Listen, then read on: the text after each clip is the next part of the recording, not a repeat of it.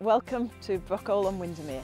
We're here today to look at these driverless pods, which we're trialling here at the moment, to see how this innovative technology could help us reduce our carbon footprints and our contribution to climate change.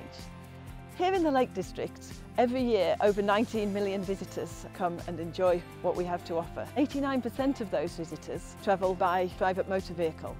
This can lead to various problems of congestion and parking, as well as the carbon emissions. So we're looking at other ways in which people could travel more sustainably.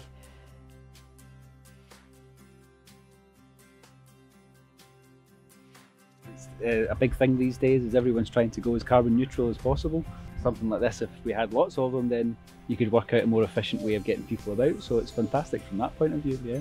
An example of how this pod could help visitors travel more sustainably would be that you would have the confidence to get the train all the way to Windermere Station, and then when you got there you could have called the pod up, it would be there waiting for you, and it could take you to your hotel, to your visitor attraction, or even up the valley to the start of your walk.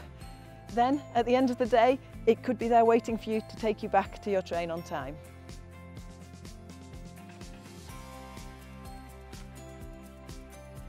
This is a great opportunity for us at Brockhole to work with our local primary and secondary schools for children to really find out more about this technology. It's going to be their future, and it's going to be the way that we tackle climate change, so we're delighted to have the project here.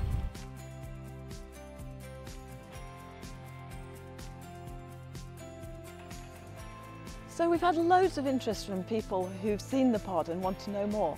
If you want to find out more, head over to our website and let us know what you think. Are they the answer for the future?